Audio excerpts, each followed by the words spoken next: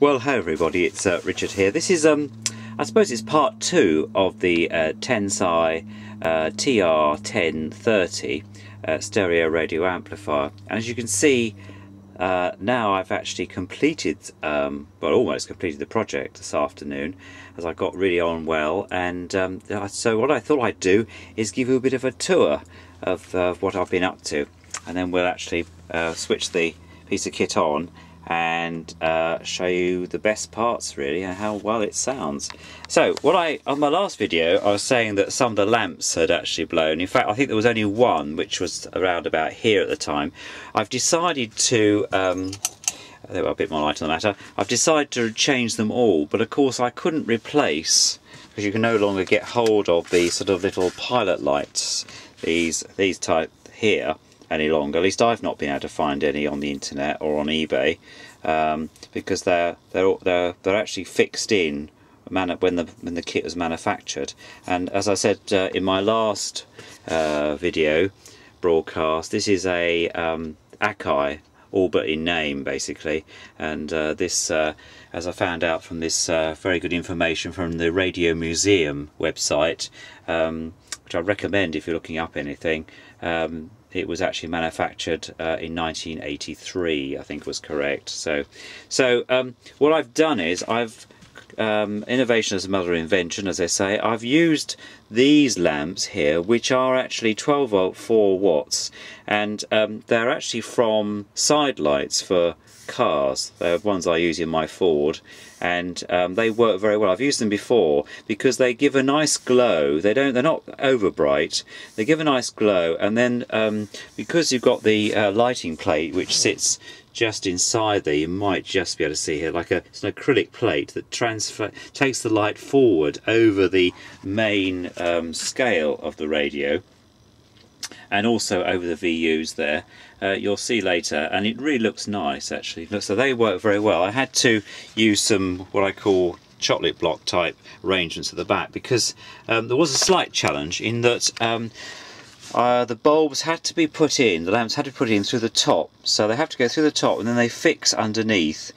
Some of them actually, the holes weren't actually drilled out correctly. That one, for example, had to go underneath, and then I've had to fix it. This one here, it just dropped through the holes, so I had to use a tie to fix it in place. But they're all fixed in place here, and I've just used some ties just to make sure that the chocolate blocks, connecting block, doesn't foul the main scale ribbon, which is here. You can see that coded checkered ribbon here in any way. And I've used some low wattage cable.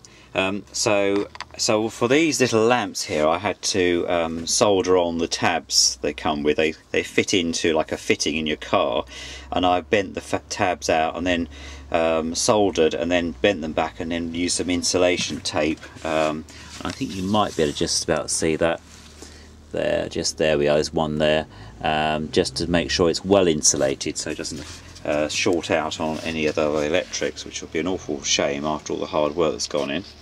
On the cleanup, you can see it's got really well actually. I've used some cleanse cleaner, which is like a slight rough, I don't know if rough is the right word, but has a sort of a abrasive effect, slight abrasive effect. Being very careful, of course, because the actual lettering on the coding here, on the labelling as it were, would rub off. So I've been very careful about that. And also I've given all the knobs a second clean and a polish, including the rack handles here, which have come out really well actually. And I've straightened them out. They were terrible. They were obviously being dropped at some stage. As I said in my original video, it's high gauge aluminium. This is really thick stuff we've got here, which of course adds to the weight. I mean, this thing actually weighs a ton. It really does. I haven't weighed it, but it must be at least 5 kilograms, if not more. Quite easily, I would have thought. But it's quality stuff. Akai used to build some real high quality kit, and this obviously comes from that same era. Most of the weight, of course, is in this amazing transformer here. Two large capacitors here, smoothing capacitors, and then of course you've got the usual stuff, the heatsink on the back. Doesn't generate that much heat, just on the lamps though. They probably will a bit, but no more than probably what was originally there. I've had it on for about an hour this afternoon and it seems to be running alright. So that's the main thing. I'll be interested to see once there is a bit of headroom between the case, the steel casing which comes and then fixes here, so there is slight headroom, so there is a little bit of leeway there, but I'll see. And I'll be testing out in the office and with all the other bits and pieces, and just swap it over with the JVC I've got up there at the moment, so just to see how we run for a while. Now I've rigged it up, I've linked it up and to the Akai tape deck. Now that tape deck, you may have heard on the last video some interference on the good old Denon radio here. Well, that was due to the solenoid. There's a slight problem I think on the solenoid on here. It doesn't like this lamp sitting on top of it. There's a short going on in there somewhere, which I need to take some time out to have a look at, but I haven't.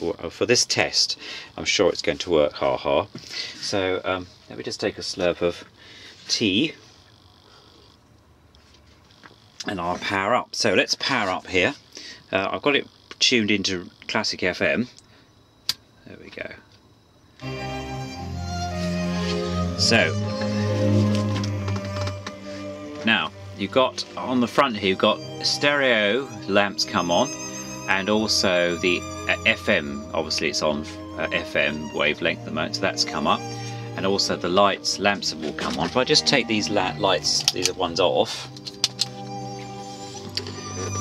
There we go. You can see the ones on above. Obviously, you can see they're all working. But it gives quite a good glow. You don't want it to be too overlit. At the same time, you want to be able to just see the wavelength when on at night, and to give an ambience as well with the silvery aluminium and chrome, which I think looks really smart. It looks as well as the one it does in the picture, I think. Now, if you compare mine to the one on the photograph, I think it looks as good as actually. So this is classic FM, and it's on loud. I've got loudness on. It's playing through the Technique speakers. You can take the loudness off. There's loads of volume on here. That's off. I think it sounds better with it on, but then I'm a bit of a bass man. And then you've got mono stereo, so that's mono stereo. And you've got a mute on. And also filter. When you put the filter on, it does actually take some of the bass out. So it's a low frequency filter, which you can use. Tuning's quite easy. Friday will be Feet Up Friday as per usual with dance anthems from 6, and that is your Radio 1 admin for you. And it's only on number 2 at the moment, so we'll go higher than that.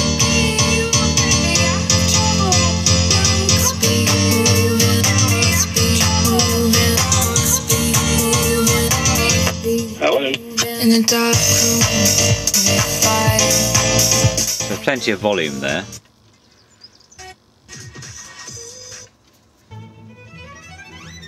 Go back to classic FM. Now, the tape is interesting. If I just switch the Akai tape deck on, and then if I switch to tape, now there's 2 tapes on here. It's interesting what they've gone here. They've got this switch called duplicate. I assume that means that you can have both tapes running, but I haven't tested that yet. Then you've got source 2 to 1 and then 1 to 2, so I assume that means from one to the other. So I've plugged it up to 1, so if we go to, I think it's that one, and then switch on here, we'll find out which one it's going to play.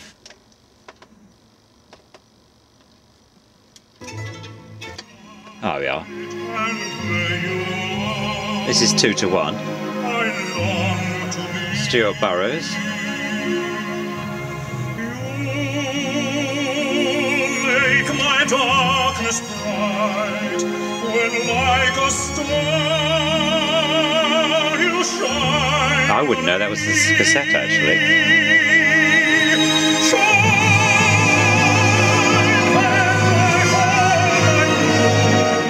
really sounds really good. It's got really good separation on it, even with the two-way speakers. There seems to be real good separation on this bit of kit. I'll be interested to see what it's like when it's rigged up for Jammo speakers.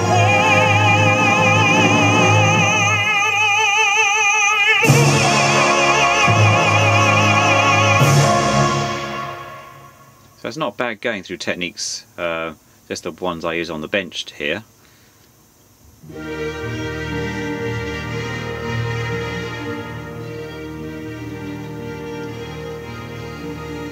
Girls were made to laugh and kiss, and who am I to interfere with this? Is it well? So there we go.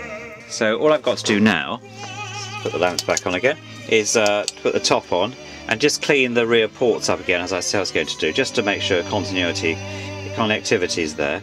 But so that's the final part really, apart from perhaps I might do a video actually when I get it in the office. I've got to disconnect all the stuff up there to swap over from the JVC, because the JVC in my office, I think it's got fantastic sound separation. There aren't many kits that I would agree on that. It just might be my ears. So that's definitely the almost the final part then of the long medium wave and FM stereo receiver TR-1030, the Tensai band, and produced in 1988. Thanks for listening, and look forward to your comments.